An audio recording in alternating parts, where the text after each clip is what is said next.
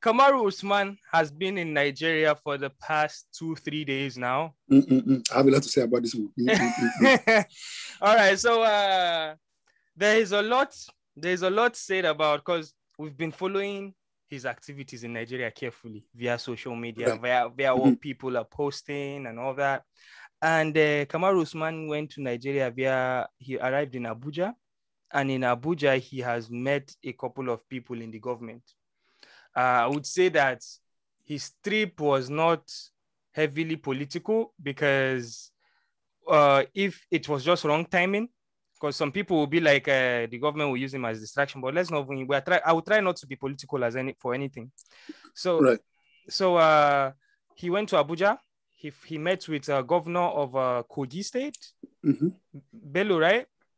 Yeah, Bello. Yeah, yes. He's one of those governors that are active in the youth department, although he's a controversial guy. Then he met with Sunday Are, who is the Minister of Youth and Sports. He met with NIDO president, Nigerians in diaspora.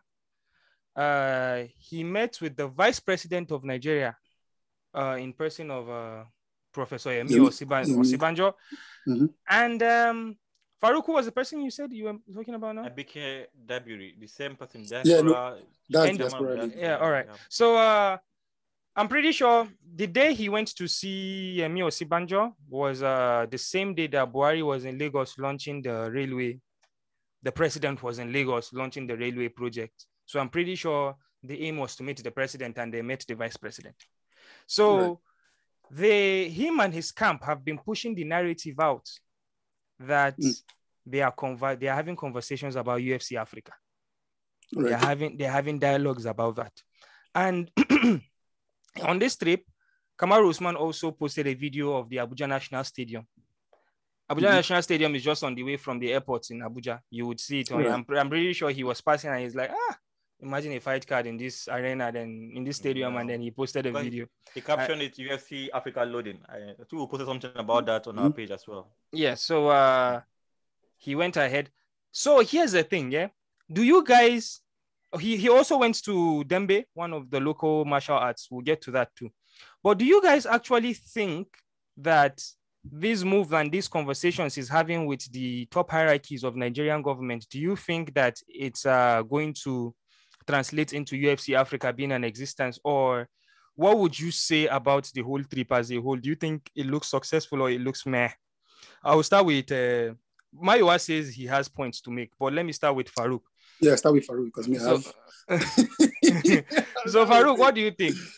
I don't have much to say on this. Mayowa will do most of the talking. So I will say every trip is a good trip. Every publicity is good publicity.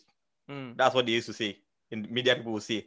So I think it may be wrong time, like you say, because the reception has not been really great. We've not seen the crowd going wow on Usman for Usman so far. Maybe like timing, pandemic, the economic situation, the Nigerian security problem, which we're not going to go into it too much. So a lot of issues back home. So maybe wrong timing, but you can't blame Usman. That's the time he has as a break. He's always busy fighting. He's always in camp. So wrong timing, good timing. He's in Nigeria. That's the most important at the moment. And like you say, you have seen the top elite people. I don't know if them working on UFCAfrica. I'm hearing that for the first time, which is I'm kind of excited. I'm surprised. I think it may be possible, but I think Dana White will give him a little part of the job to do. For my own belief now, maybe make inquiry about the facilities that are there, hotels. You get the point, hotels where they can set up facilities, maybe like they did in Fight Island, building hotels and all that. Make inquiry about hotels, make inquiry about stadiums and all that. And then he's going to now go and communicate that with Dana White and also see how Nigerian government are open to it. So that's your assumptions. That's what I'm saying now. Yeah, I don't think he's going to be the main negotiator. He's going to see what is available. Of course, he's and now relate to Dana White. Conversations, right? And Dana White will now see who they contact back home in Nigeria. Well, of course, Kamaru Usman would want to have home soil and like definitely. You guys imagine GSP. There was a time in his career that he went like 3 fights in Canada. You understand? And he was treated like a god there. The whole crowd was going bananas. Imagine Darren Till in UK, the whole crowd singing Sweet Carolina. You understand? Imagine Connor in Ireland. Imagine Whittaker in Australia. You see, they always get that like Homecoming Love, there's that visual of the whole crowd and the audio of the whole crowd into that one person. Those are the moments that solidify a star. Kamaru Usman has done it all in the MMA. I feel like that is the moment that he misses, that his authentic people are like, that there's a place that he goes to that he's unanimously loved and like worshipped. But anyways, I know that would be something he would want. But let me ask something. But Farouk, wait, let me go to Mayowa. Mayowa, I know what you would say will probably be in line of the trip that Kamaru Usman has made and the opinions you have. I'm pretty sure it's not about what I just said. But even that, I have some things to say, but just very quickly. But all right, so just go ahead. Just go ahead. Okay, right. So number one, let's just see anything UFC Nigeria. Let's forget it for now. It's not going to work anytime soon. It's just not going to. That's not the truth. They're probably going to go to South Africa. The AFC is already doing very well. They have the thing with the UFC already. They're probably going to just go to the AFC and just partner with them. That one is done. Right. That UFC Nigeria is too long. We have no commission, no government body. Nothing. Right? So nothing. We're not going to do a UFC Nigeria anytime soon. Nothing. So Usman is just doing. It's good for Usman to go to his country and meet the leaders of his country. So I respect him for that. The other thing that people don't realize, or I guess I won't say don't realize, is that Usman is a Nigerian person, but he has not lived in Nigeria since he was 8 years old. Yeah. He doesn't understand Nigeria and the optics and the politics like that, the way people like us understand. That's the reason why he's taking pictures with all those people. Because if he knew, he wouldn't be taking pictures with all those people at this time. We just had the protest yesterday, which we don't want to get into. The biggest shame for me is the people that brought him to Nigeria. You bring him to Nigeria, you pay a show in Abuja, 2 million naira.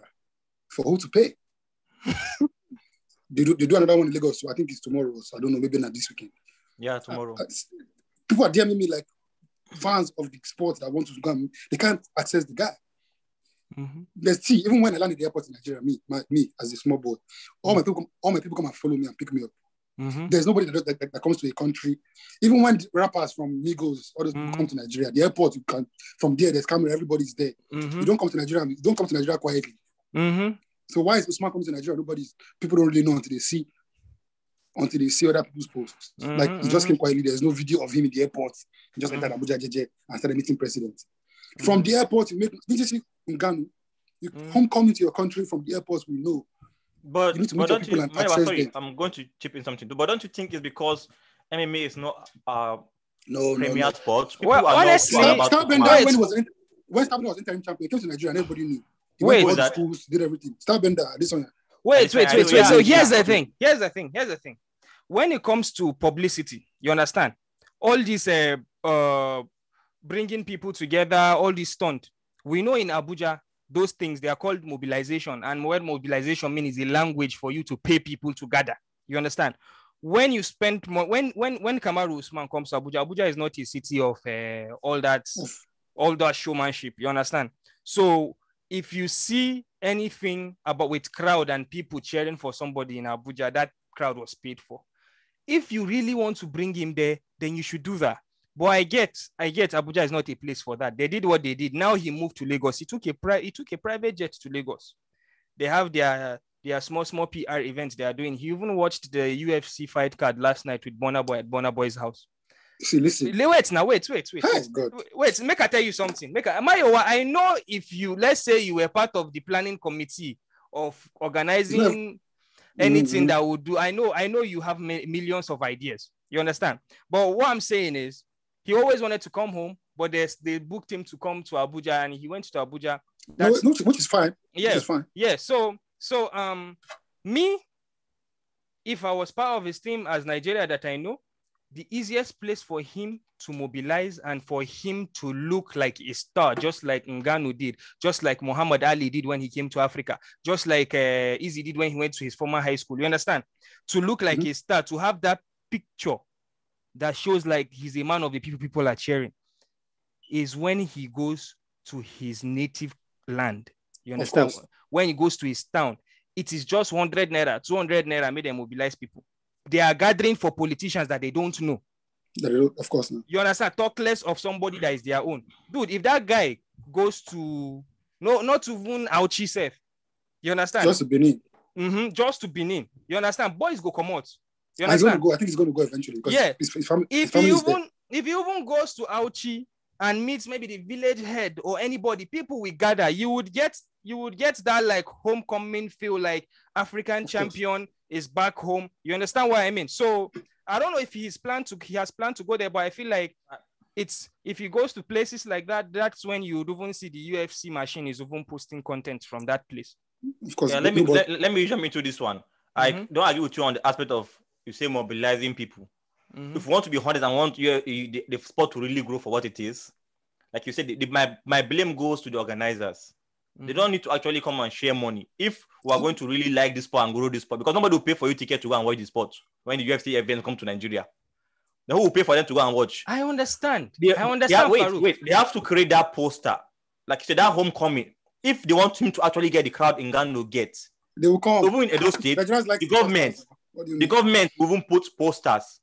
They're going to be like a day shutdown in Edo State or Benin. See, listen. Usman is coming, Nigerian champion. That's what they do in Cameroon. That's why I said it cannot happen, but it cannot happen in Abuja. It cannot happen in Abuja or Lagos. It can happen anywhere in Nigeria. Anywhere. Anywhere can happen. Anywhere. I strongly disagree that legitimate people will come out in Abuja to see Kamaru Usman. If people know they will come, this is what nothing Nigerians like more than Famzin, people that are popular in another country. Yeah, nothing Nigerians like more than they that. They will come out. I agree with my number two, let me tell you what, and that thing that paid me yesterday. There's no way organizers think about, okay, Nigerian champion, welterweight champion is Nigeria. Middleweight champion is fighting. And he's fighting, and the Nigerian champion is there. Why don't you do a watch party? Why? I swear that was like the opportunity for them. They can even put it in UFC Fight Pass and cash out. It's a super sport. It's a super sport now. Just do a big screen, national stadium. They did a press conference that they had a super sport banner yesterday, or I think it's today. They did a press conference, but why did they don't do a watch party? And why didn't they do that watch party for free to bring casuals and new audience to come and watch with the champion? Do you understand what I'm saying? Why is Usman not doing open workout in the stadium? Let people go there and watch him do open workouts and interact. So my wife say I did that. Why is he teaching? You need to pay people. Abika Dabiri to do punching. Who cares about Abika Dabiri? Enter street, make people they feel you. You know what I'm saying? Let me tell you one thing. Mayowa, you know I agree with you. Let me tell you something about Usman. Usman is like a low-key person. I don't even think this trip was planned to go announce. Everybody knows what's happening in Nigeria. Usman has not been in Nigeria since he was 8 or 11 when he was a kid. So the security issues of Nigeria is affecting even his coming to Nigeria. I'm going to go low-key. Usman's plan was to go to Nigeria and do some kind of charity work initially. You get the charity point? Work involves people too now. So but I think now the whole thing now happened in such a way that guys, I guarantee people are bringing him to the I guarantee you that event, VIP fight night where they do for Abuja, I guarantee you Kamaru Usman and his brothers and those people that came from his... I'll be back. Oh, okay. Kamaru Usman and his people here that came from Abuja, that came from US. I'm pretty sure they were pissed by the type of people they were involved with, because all those people are fake people. You understand? Of course not. Of course. They are just in lifestyle, waiting. Dude. Let me tell you, and it's a shame that people like you, even people like me, people like us that actually care cannot see. We can't even interact. Do you know? Journalists were messaging me about questions to ask Usman because they don't watch the sport, they don't care. And so they're asking me, what should I ask him? I don't know about the sport. What questions would I ask him? That there are no stupid questions. Because you will see that what's going to happen is that all the interviews he does, they will ask him, oh, do you have a wife? Are you married? Dude. Because they don't watch this. Do you understand what I'm saying? And there's people care. like you guys. There's people like you guys. There's people like the guys that have the MMA gym in Nigeria. And to be fair, Usman did one of those fights. I think he did one of those. He was a ref or special guest, George or something, in the amateur fight somewhere, at the in Abuja. Over the weekend. Yeah, those guys, those play network guys, right? Yeah. But at least give him a chance to interact with people that care about this sport, that can ask him questions, that know. You understand? He can do a meet and greet. Abuja people get sense where they feel come meet and greet. They get sense where they go organize themselves, where they go ask questions, open microphone, anything to interact with the people, not about going to red carpets, where smoking cigars and buying expensive bottles of champagne worth millions of naira. Olympics is next year. Nigeria has wrestling team that is training for Olympics. Usman is a wrestler. What are we talking about? There's boxing. They just did boxing and kickboxing championship, national championship last year. It's even this year. Where are the champions? What are they doing? That's all combat sports. Why can't they do meet and greet with all the champions? National Sports Festival happened a couple of months ago. Champions. Do you understand what I'm saying? A couple of months ago. All the state champions, national champions, judo, kickboxing, all those things. Why can't they meet with Usman? Okay, so here's the thing. And to be fair, he has some more time. So maybe everything will happen in the next week. Here's the thing. Here's the thing. So nobody knows. Here's the thing. Let's assume. To be fair, right?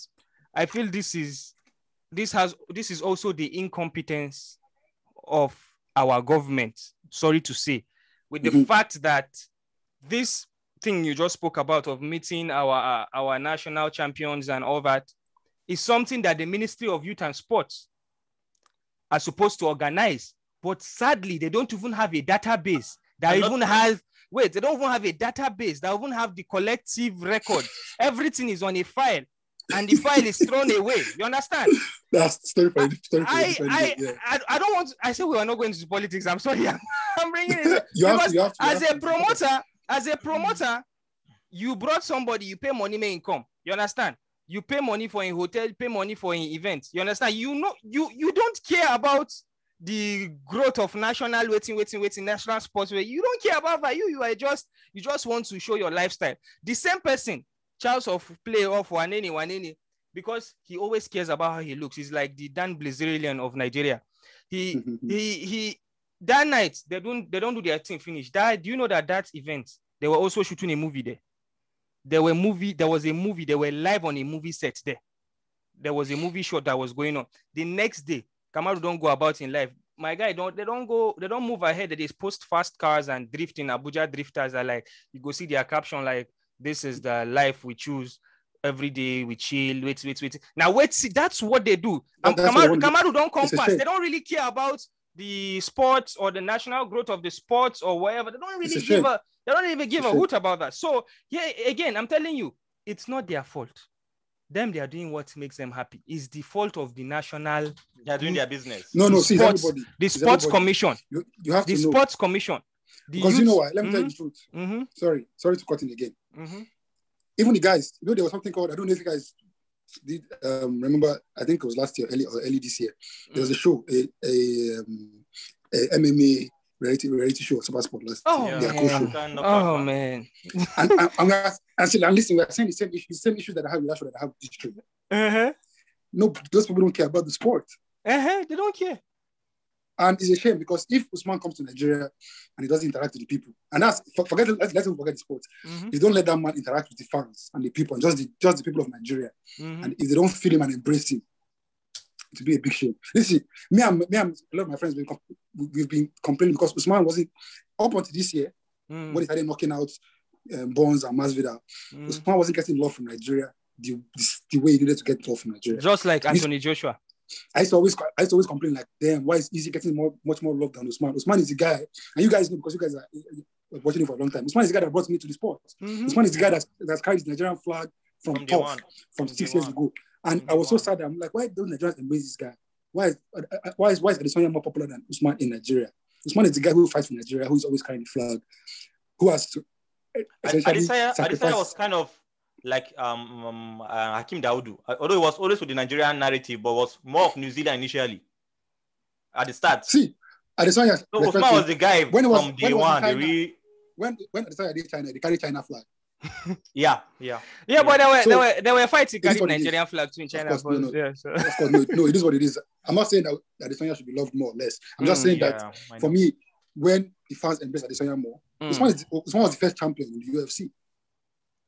Usman is the first popular Nigerian in the UFC who actually embraced Nigeria. Sabana just came 3 years. You know another reason why?